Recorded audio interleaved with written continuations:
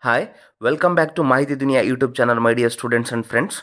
In this video, we are going to see an update on VTU 2021 scheme, SGPA calculation, CGPA calculation and percentage calculation. So first of all, VTU is having first year 2 cycles, P cycle and C cycles, chemistry cycle and physics cycle. So for both the cycle, this video is appropriate. So first we'll discuss in the C cycle. So here in the C cycle, I have considered mathematics subject, chemistry subject, PSP, ELN, mechanical, chemistry lab, computer lab, English, IDTR, SFH, innovation and design thinking, scientific foundation of health. Okay, so in front of each subject I have written some credit. Maths 3, chemistry 3, PSP 3, ELN 3, mechanical 3, chemistry lab 3, computer lab 3, English 2 and IDTR SFH 1. So we should add all these credits. So the total number of credits in chemistry cycle or physics cycle, it is same, that is 20. Okay, now we should see the result sheet. So individual students, now what you should do is you should see your result sheet. So individual subject like mathematics, how many marks you got, like total marks you should consider, don't consider internal or external. So total marks, this student has got 95, chemistry this student has got 81, PSP 66, ELN 82, mechanical 76, chemistry lab 94, computer lab 98, English 90 and IDTR SFH. He has taken SFH, so SFH is 81. So he has not taken IDT, only SFH for scientific foundation of health.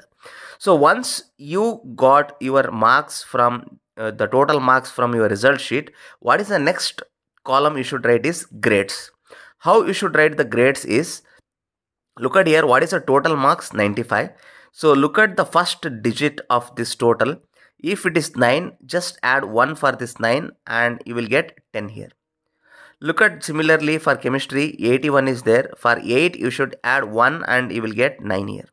Similarly, 66, 7 I have written because 6 plus 1 is 7. So first digit 8 plus 1 is 9. 7 plus 1 is 8. 9 plus 1 is 10. 9 plus 1 is 10. 9 plus 1 is 10. 8 plus 1 is 9. So grades I have written for all the subjects. Okay, once I write the grades, you should write a credits for each subject again as you have written here. Just copy and paste these credits here in front of each subject. All the regular subjects, theory subjects will be having 3, labs will be having 1, English will be having 2, SFH will be having 1. So total number of credits, we know that here it is, we'll be having 20 and also the same here it is 20. Okay, now once I got grades and credit, you should multiply this credits with grades.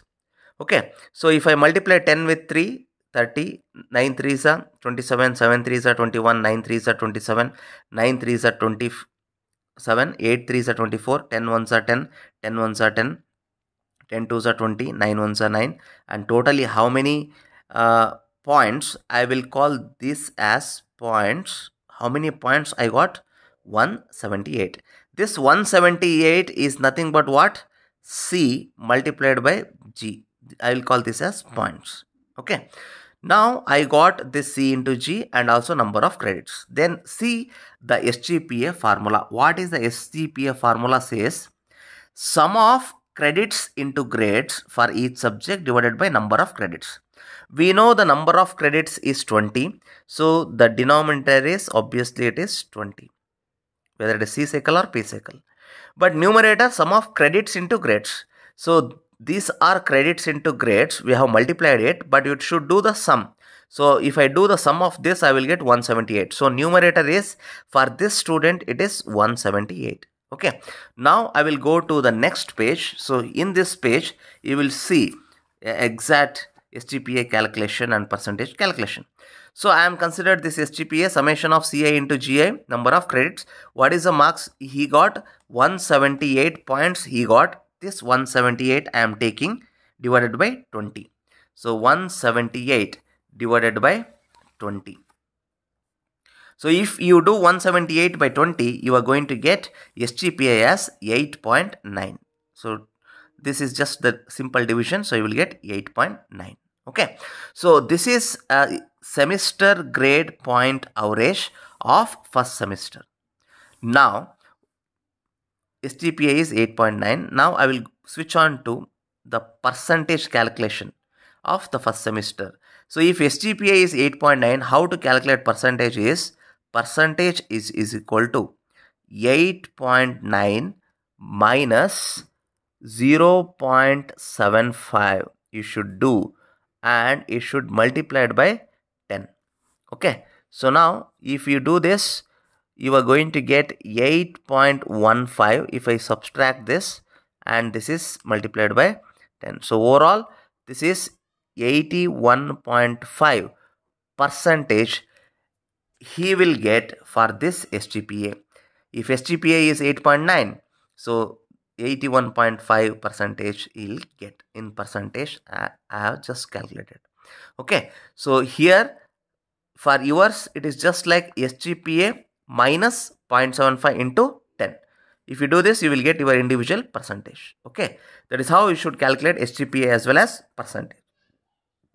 Now, how to calculate CGPA, cumulative grade points average, by using this formula for the same semester.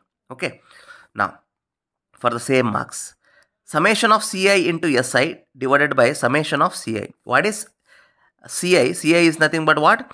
It is number of credits. How many number of credits are there? Totally 20. What is SI? SGPA of ith sem. Ith means here I is equal to 1. It is first sem. What is the SGPA of first semester? 8.9. So that's same. So here summation of CI means number of credits 20. So 20 will get cancels. So you will end up with 8.9. So CGPA is what? It is 8.9. Okay. So here for this calculation for the first semester, SGPA is 8.9, CGPA is also 8.9, percentage is 81.5. You can ask why SGPA and CGPA are same. So CGPA is means nothing but cumulative. So since only first semester results as announced, this CGPA is exactly equal to SGPA. So when the second semester goes on, it increases. This credit points will be increases. Okay, now only 20 is there, so that's why we put 20. So SGPA CGPA becomes same. Okay, so I hope you understood this calculation of calculating SGPA for the first semester students of 2021 scheme. Okay, so we'll see in the next video. Do subscribe our channel. Click on the bell icon for the latest notifications. If you have any comments, put it on the comment section. I will reply for that. Thank you for watching.